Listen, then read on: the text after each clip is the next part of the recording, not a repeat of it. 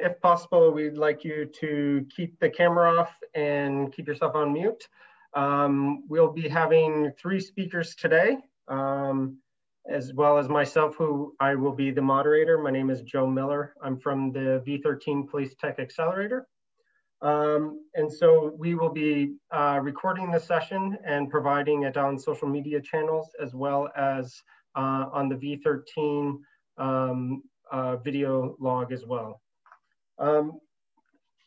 Thank you again for coming to the webinar entitled Innovation in Occupational Health and Safety in the Age of COVID-19. Again, my name is Joseph Miller. I'm the Business Development Manager from the V13 Policetech Accelerator. Can everybody hear me all right? I'm assuming so, hope so. Today, as I said, we have 3 speakers. I'd like to introduce Chief Paul Vandergraff. Paul Vandergraff was appointed as the 13th Chief of Police of the Cobourg Police Service on August 15th, 2019 by the Cobourg Police Service Board. Paul began his policing career in 1991 as a member of the Belleville Police Service, working as a frontline constable. Over the course of his career, Paul has held a number of progressively responsible positions, including community policing officer, bike control, traffic services, criminal investigations focusing on sexual assault and child abuse investigations, uniformed staff sergeant, inspector, and finally appointed as the Deputy Chief of Police for the Belleville Police in 2010. On November 10th, 2014, Paul was appointed as the Deputy Chief for the Cobourg Police Service. Chief Vandergraff is a member of the Canadian and Ontario Associations of Chief of Police. Paul currently serves as the Vice Chair of the National Joint Committee of Senior Criminal Justice Officials and a board member of the Ontario Police Technology Information Cooperative. Paul has always been and continues to be a strong believer in community volunteerism. Among his many volunteer roles, Paul has been an active Rotarian with the Rotary Club of Belleville and now Cobourg, and is honored to be a member of the YMCA Northumberland Board of Directors and Cornerstone Family Violence Prevention Center. In September 2016, Paul was invested as a member of the Order of Merit of the Police Forces by His Excellency, the Right Honorable David Johnston. Chief Vandergraff is committed to enhancing the effectiveness of operational police services through effective deployment of resources in what has become known as tiered policing, and innovation through the V13 Policetech Accelerator. Welcome, Chief Vandergraff. The next presenter will be Ben Su, who is co-founder of AIH Technology.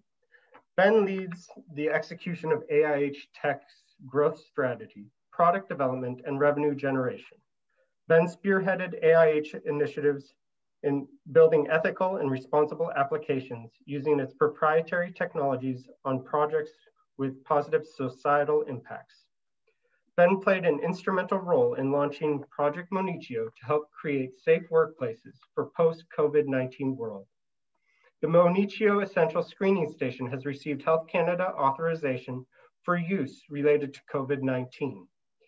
It is now automating workforce COVID-19 screening and staff visitor attendance management inside government buildings, senior homes, healthcare centers, manufacturing plants, and food processing facilities. Ben holds a Bachelor of Science and a Juris Doctorate degrees. He previously served as a member of the Canadian Bar Association's National Health Law Committee and the Legal Futures Initiative. Welcome, Ben Su. Our third presenter will be Ben McCown. Ben is the Commercial Business Manager with Team Eagle in Campbellford, Ontario. He has been with the company approximately 7 years, starting as sales associate and working his way to his current role. Although Team Eagle is traditionally seen as an international company focusing on aviation technology, Ben and his team quickly identified the threats to the aviation market and the global need for COVID-19 technologies worldwide. Ben was able to quickly pivot Team Eagle's engineering team and design to design, develop, test, and manufacture a leading UVC cleaning technology to combat COVID-19 in the workplace. With the help from V13 Policetech Accelerator, they were able to rapidly test and validate the technology's use for police services. As such, the technology now is in place in many essential services facilities, including police, fire, public works headquarters throughout North America, and are seeing increased demand throughout the world. Welcome, Ben McCown. And myself, again, I'm the Business Development Officer from Northumberland CFDC and the V13 Policetech Accelerator. And for those of you who aren't familiar with the V13 Policetech Accelerator, we are a joint initiative of the Cobourg Police Services and Northumberland Community Futures Development Corp that works collaboratively with companies, not-for-profits, academia, and government organizations to develop a pipeline from idea to implementation of innovative policing technologies and best practices for community safety in Ontario and around the world.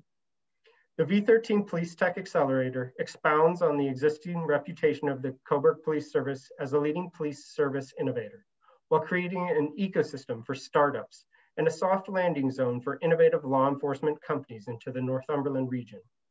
The V13 Policetech Accelerator was designed to encourage innovation along a continuum from idea to early stage R&D, validation, and all the way through commercialization. We accomplish this through collaborations and demonstration projects through three principal program streams. Our pilot stream, is a highly structured program that validates and demonstrates used by SMEs to test their technologies in real world scenarios. Our startup stream is a competitive application-based program for specific calls of proposals developed by the Cobourg Police Service. And our scale-up stream is a small investments vehicle used to support startups and SMEs in the police technology world. At this point, I'd like to turn it over to Chief Vandergraff, who will give an overview of the case study that we have developed around operational and safety initiatives during COVID-19, at which time we'll open up for questions for 5 minutes and then move on to the additional presentations. Thank you very much for your time and enjoy the presentation. Thank you very much, Joe.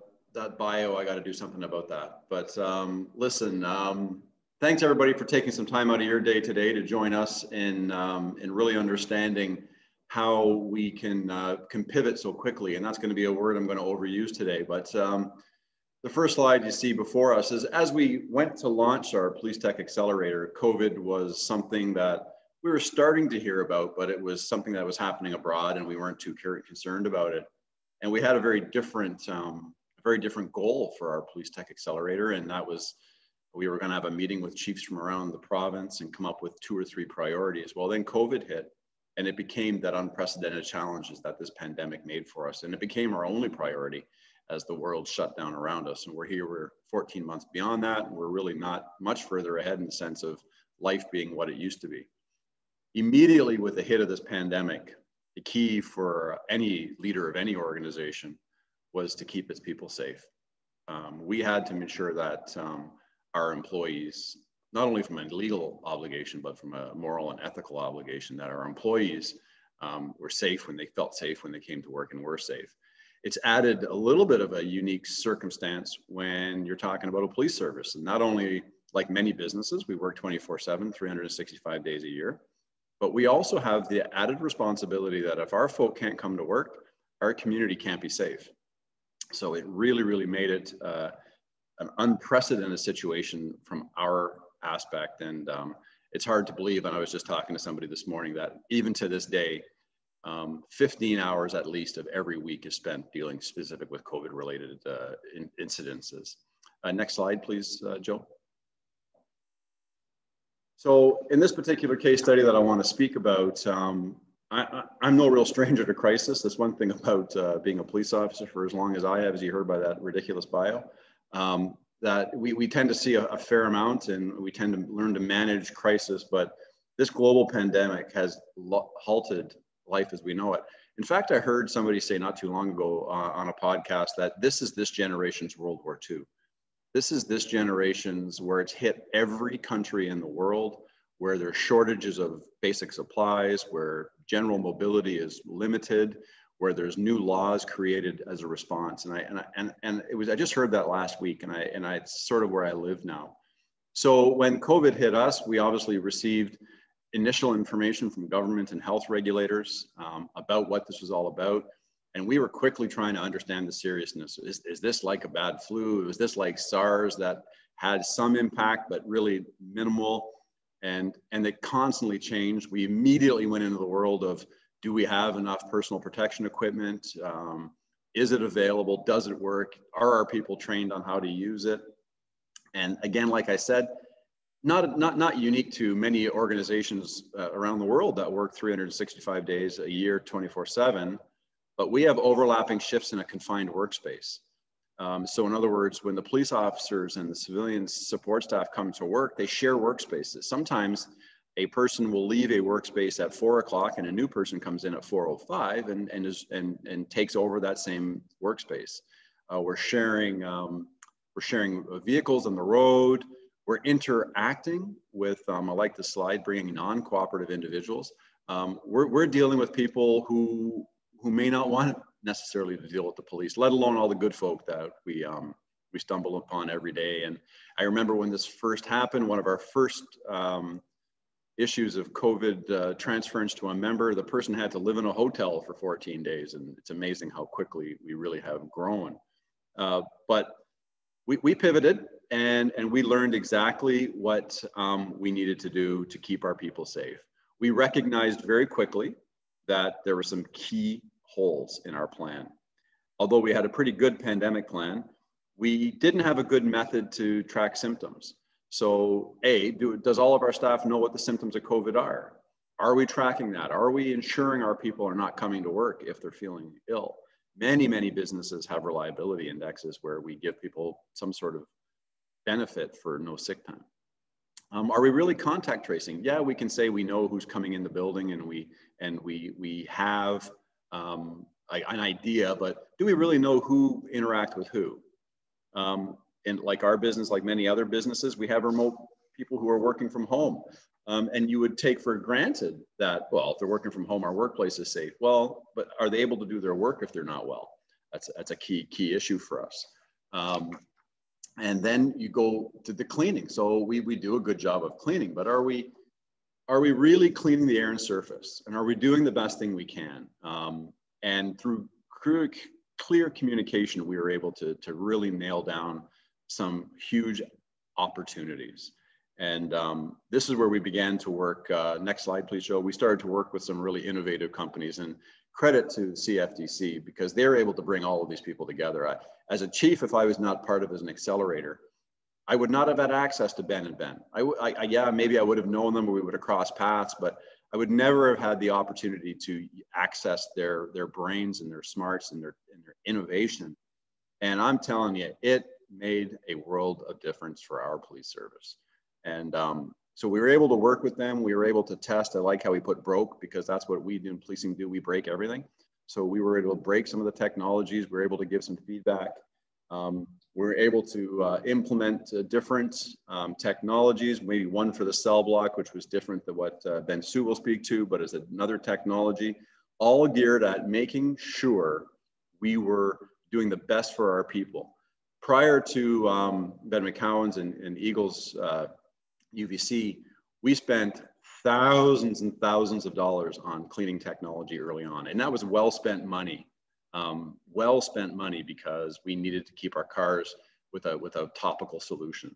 The UVC solution has cut that budget line down amazingly. And when I presented my budget, I was able to say this is going to be different because of this advent of technology. Next slide. I'm going to move right to what happened here with us. So this is where it really gets interesting, and you don't know how good you have it until you need it. So by this time, we had deployed the Monitio product at the office. So all staff who attended at the police station or our other remote facility on Darcy Street screened in. So we knew who screened in, what day they screened in, that the screening automatically tested their temperature, and we asked the standard COVID questions. So we knew at the start of every shift, somebody was well and able to come to work. And all of our staff knew that if their health changed, they need to go home. So what happened was late in the day, it always happens on a Friday, but late in the day, we were contacted by a member who had gone to the hospital and he had tested positive with COVID. This particular member worked not only here at the Cobourg Police Service in our building on King Street, but also worked at the courthouse, which is up on William Street here in 860 William here in Cobourg. And thereby he was in contact with accused persons as well as court staff, meaning the Ministry of the Attorney General. So now our member's in the hospital, he's tested positive with COVID. Within 5 minutes of me calling an emergency meeting with all my command team to begin planning how we're going to respond, I was able to pull the contact tracing sheet from the device. So I was able to, within 5 minutes, determine which staff were at highest risk and needed to get tested first. Obviously, we allowed anybody who felt they wanted to get tested to go get tested, and that was supported by Northumberland Hills Hospital. But we were able to start phoning those people. So quickly, we were able to determine that 2 additional subjects had also tested positive. Other subjects had tested negative, but we also learned that you can't test too soon because they ended up testing positive later. Immediately, we were able to move to the shared workspaces, the cars, the desks, the spaces, the cell block, and we were able to begin cleaning that with now governmentally proved through the University of, Ben McCown will talk about how it was proven, but some great technology. We were able to secure my staff that we know who came in contact with the person. We know when they came in contact. We knew that they needed to get tested sooner than later. We created the opportunity to test everybody. We were able to clean our location. So from a police leader from the Occupational Health and Safety Act, for anybody in Ontario, as a manager, I exceeded every expectation of a manager or an owner of a business, all based on simple technology that would have never come in together had it not been COVID. So when we constantly deal in the world of negativity around COVID, I always try to find every day, I try to find a positive opportunity. The opportunity to come together with Ben and Ben, I should change my name to Ben, and it'd be really confusing for Joe. But that it's really, it's amazing. So at the end of the day for us, we can't avoid when you're going to have a COVID outbreak in your location.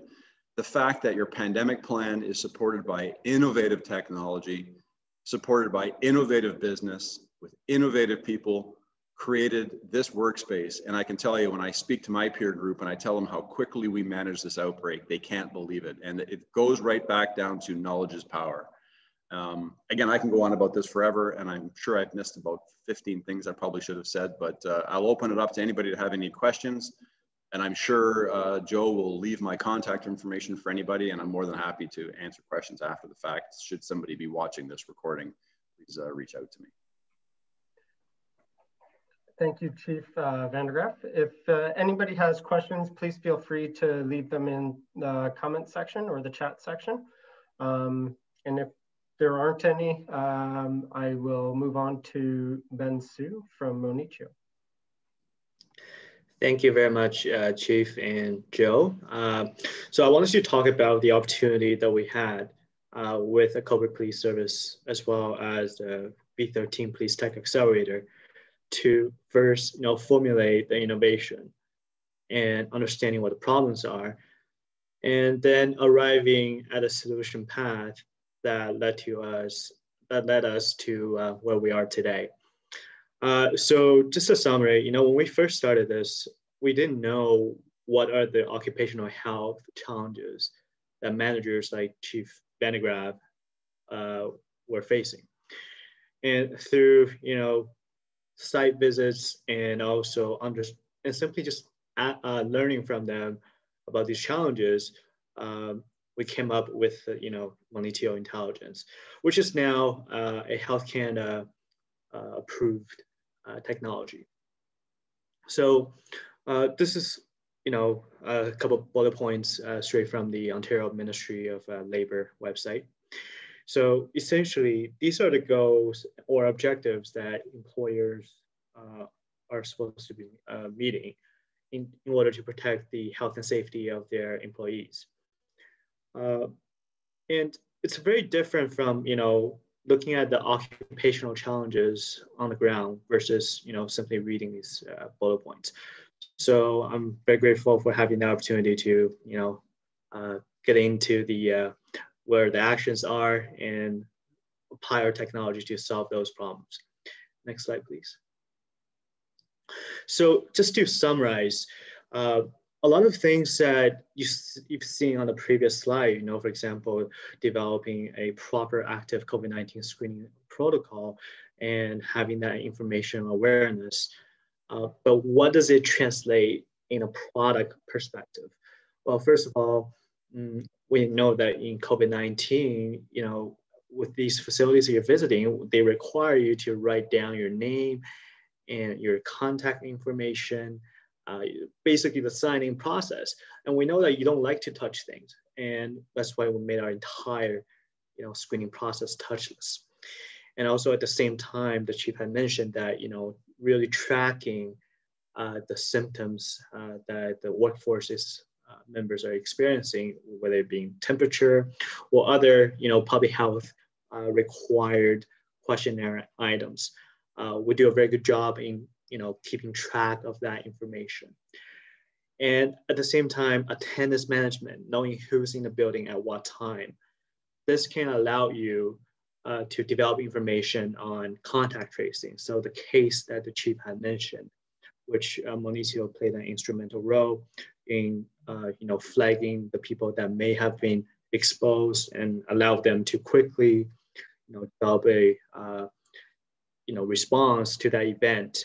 I thought, that was where our product had excelled in. Next slide, please. So this is, we have been working with a number of manufacturing sites, food processing plants, and government police services.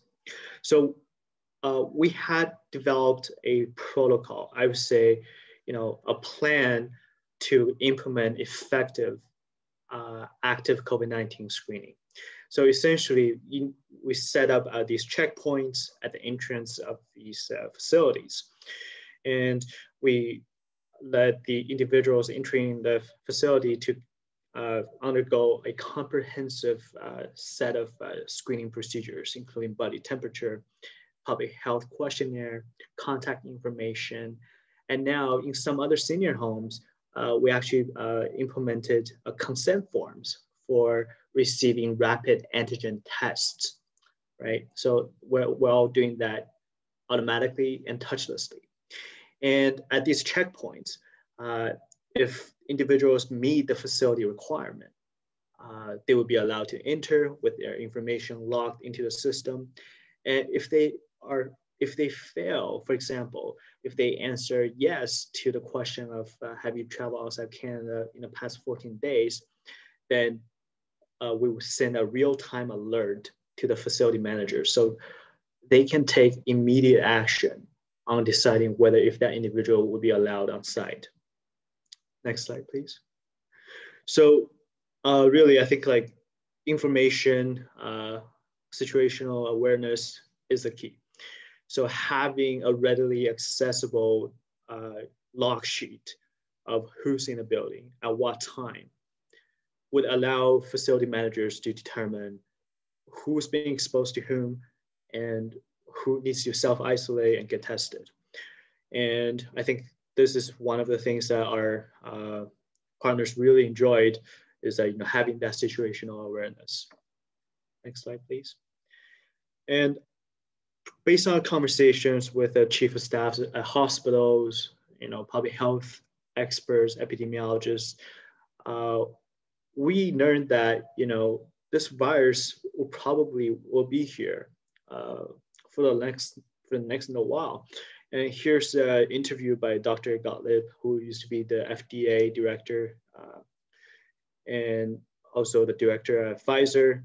And he is saying that the virus will always circulate at a low level. Next slide, please. And based on Dr. Fauci, some of his interviews, he's indicating that breakthrough infections are here to stay and no vaccine is 100%. So for us, our conversation with the healthcare facilities especially, they're saying that active COVID-19 screening will not be going away anytime soon. And that, even if we are able to, well, it's questionable that these experts are saying whether if we're able to achieve herd immunity. And even if we're able to achieve herd immunity, it's also another risk that we need to consider about breakthrough infections. So our product, basically, we want to make the world be able to be confident to bring the employees back to the workspaces, and that meeting the public health requirements of the Ministry of Labor is also an objective that we would like to make our partners to achieve easily with our technology. Next slide, please. Yep. If there are any questions, I'd be happy to answer them. And also my contact information, I believe it's, oh, there's a question from Gary. The question is, you're probably not the only COVID-19 screening solution out there.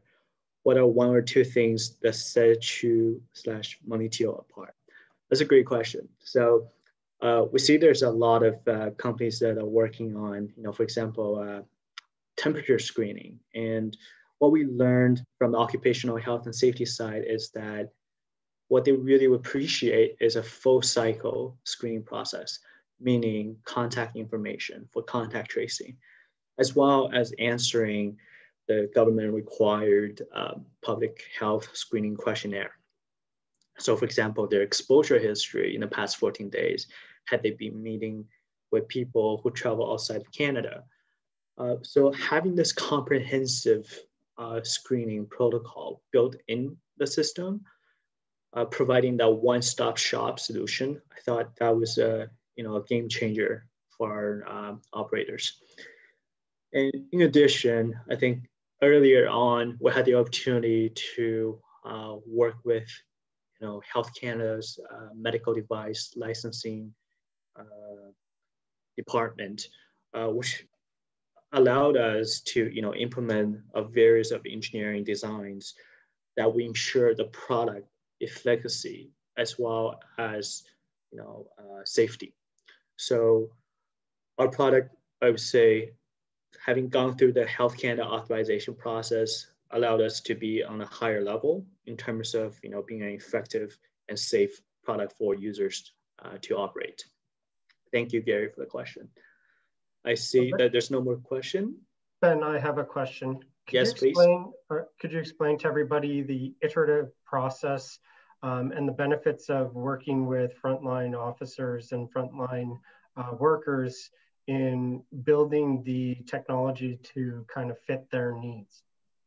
Right. So, I mean, it's one thing to design a product on paper, thinking that users will, go this way when the product's implemented. It's another thing to hear directly from the frontline officers who are, using this product daily to screen themselves. So one of the things I thought that was very useful was we had the opportunity to speak directly with an officer.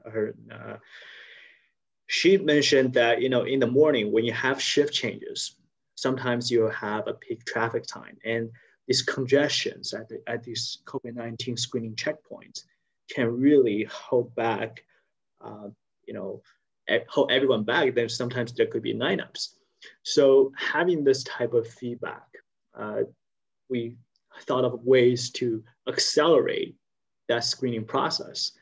And one thing we did is to introduce a QR code scan, which cut down, answering the public health questionnaire from as long as 1 minute to as low as 10 seconds. Because what they can do now is get their temperature taken, and the facial recognition piece will just pick up their personal info, and they can answer the public health questionnaire on their own smart devices without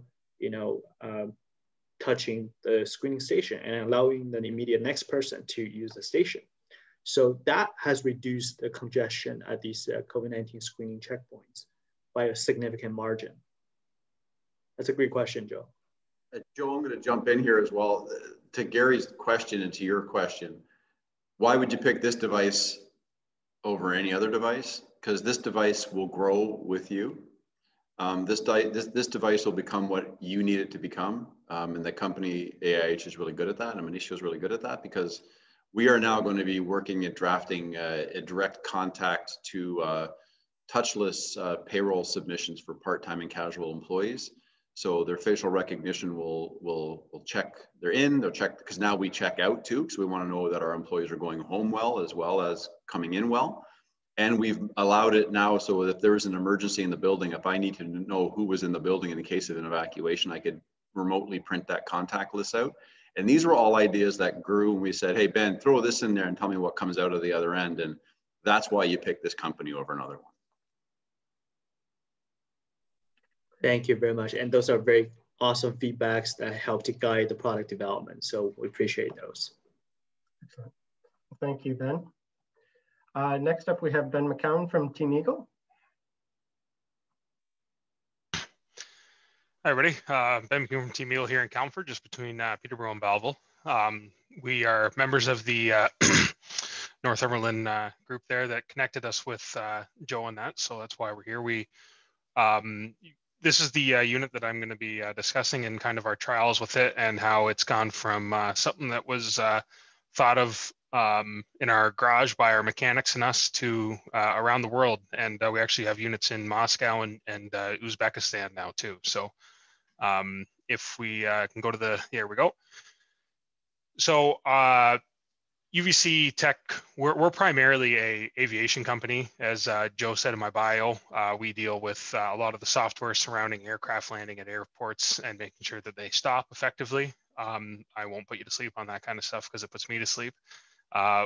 So one of the things that happened though when COVID hit was the airports all froze up, and as you can tell, it's the hardest hit industry probably by this, and they still have to stay open because they're still running cargo and there's still emergency flights coming in and out, and flying emergency personnel around. And when the winter hits, our friends in Toronto and our friends in the U.S. Air Force were saying, well, we got to share these very special, unique vehicles. Some of them cost up to $2 million a piece. How can we clean the inside of them safely? We can't spray them down. We can't wipe them down because the insides, they're damaging. So we saw that UVC was being used in the healthcare sector, and we saw that there was a portable one going into aircraft. So looking at that, we decided that the best way to protect these employees would be to use UVC light. Our unit, we realized it had to be portable because any industry, airports, police, fire, they have fleet vehicles. You want to make sure that it can get out to wherever they're parked, because the firefighters get to park their trucks in a nice warm interior, but police cars, airport vehicles are always parked outside. So we wanted to use the power from the vehicle itself if needed, and that's how we got to this. So when we were kicking this idea around, Wendy at one of Joe's colleagues heard about it and said that we should connect with Chief Paul Vandergraff. So we did, and probably think you go to the next slide there, Joe. And some of the questions that came up from him, we have heard from dozens of other police chiefs and police purchasing departments. I was just on the phone with Mesa County Sheriff's Department in Arizona before this, and they asked the same as the second question. But the first one that Chief asked was, can we use it in the station, like the cell areas and break rooms? And even though we developed it to be used as a vehicle-only solution, we were able to say, yeah, we just got to change it back over to the AC power. So we converted it from AC back to DC, back to AC now. And that's commonly being used by the firefighters as well when they came in later on. And one of the issues that was brought up right away was, SARS is here now and probably for a while, but what about hepatitis, tuberculosis, and all those other not so fun things that police officers and other frontline workers have to deal with on a day-to-day basis and will for the foreseeable future. And so we dug into it, and we found out, yes, it does kill all those too. UVC does kill pretty much everything. It will kill us if we stand in front of it long enough. And the other question you had was that police officers and firefighters, paramedics, they have a lot of PPE that cannot just be thrown in the washing machine at the end of shift. Can it be used on that? And the solution we got back from our light supplier was yes. In fact, a lot of hospitals were already using the lights on servicing their masks back when we had the mask shortage at the beginning of COVID. So Cobourg agreed to do a trial for us to show us how this would be used in the policing world, and we were very happy for that because we got to get some firsthand feedback, and we have no experience in law enforcement. So here's a quick video of my new friend Todd throwing the unit in a if it'll load here in the cruiser. It might not load, Joe. We could probably just send it out after as well. So Joe and the team there at the Police Tech Accelerator, they created a matrix for the guys that are using it and girls using it to fill out and get kind of feedback. So based on what we learned from Cobourg, we were able to safely put it out to other law enforcement agencies. Chief Vandergraff also connected us with the fire departments and Cobourg Fire, and then it really kind of grew from there. We ended up selling a lot of units to the fire departments as well, based on what they were their needs are. It was a little different, you know. Fire trucks are obviously quite large, but they also started using them on their PPE and in and around their workstations. It really is helpful for volunteer fire departments. We found where they had exposure when one crew came in, they were able to say, okay, well, the next shift that comes in, we clean the trucks so that we don't have to worry about any overlap of exposure to them. I think that's it for this slide, and I think that's kind of where we ended up going. So throughout the trial, as it was taking place, we were able to excuse me, we were able to potentially help contain the outbreak that Chief Vandergraff talked about. It forces it up to anyone's grab, but it makes him look good. It makes us look good, maybe. So we'll say we contributed a little bit. Able to clean the air prior to when he has the what did you call them, non-cooperative folks come back. Sometimes they leave messes in the cells, and you have to go in there and clean that regardless. So before sending in anyone to clean it, you want to make sure you're cleaning the air, because as this trial was going on, it was becoming more and more relevant to the public that COVID-19 was spreading through the air. And UVC, as people are starting to see now pop up in all sorts of HVAC systems, does a very good job of cleaning the air. So prior to the chief's guys going in there and cleaning up any messes that might have been made in the cell area, they're able to clean the air before they breathe it in. And then also importantly is, while the trial was underway, Western University had the light board that we use, and they were testing it on a strain of SARS-CoV-2. Excuse me. And we were very fortunate because it's the only test that has happened in a Canadian lab so far using UVC light to combat COVID. It's very hard, as you would imagine, to get a test like this set up. And we were able to come back, and when the trial started, we told Joe and the chief and his team that you need to wait 10 minutes for a cruiser because it's got to reach 10 millijoules per centimeter square. And what Western told us was that we were actually killing it with just 10, which meant that Paul and his group were able to say, Chief and his group were able to say, well, we can now let everybody know that it only takes 4 minutes to do a cruiser.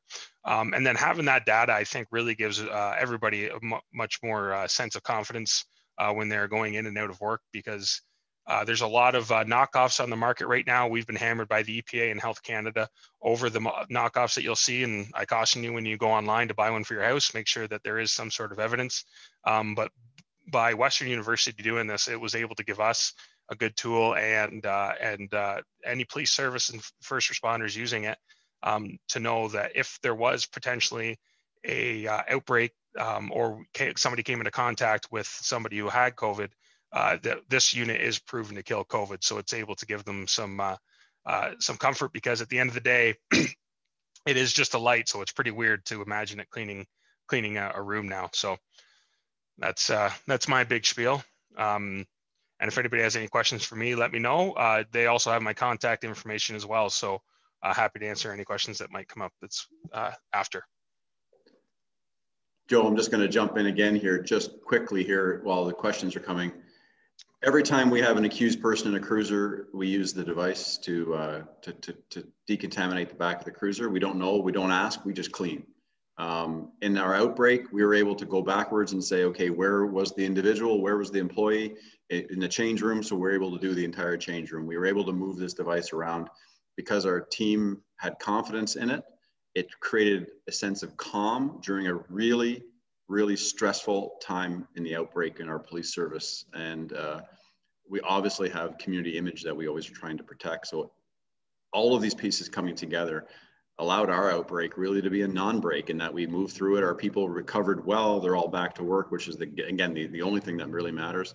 But it's really important to instill the confidence in your staff that you have the best tools at your fingertips. And we're lucky to have that.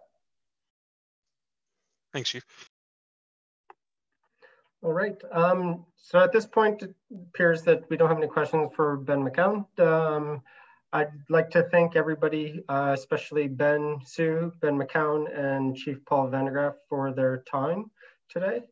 We'd also like to thank all the attendees for your questions and your participation, and taking the time today to view kind of the case study that we put together based on the activities at the Cobourg Police Service and the V13 Policetech Accelerator.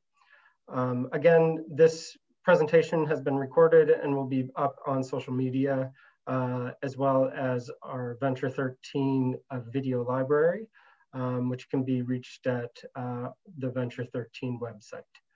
Thank you again, and hope everybody had an enjoyable and wonderful day today, and look forward to reaching out to you all if you have any additional questions.